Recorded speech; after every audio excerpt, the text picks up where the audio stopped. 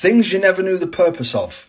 The little arrow on the gas gauge tells you which side your petrol tank is. The little lines on beer cups tell you exactly what they're for. The bottom line is for a single shot, the second line is for wine, the third line is for beer, and so on.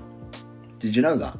Did you ever wonder why these little pockets were made inside the pockets on jeans? It's because back in the 1800s they designed it to hold a pocket watch. The neck of a beer bottle was made like this so you could hold it so you didn't warm your beer up before finishing it.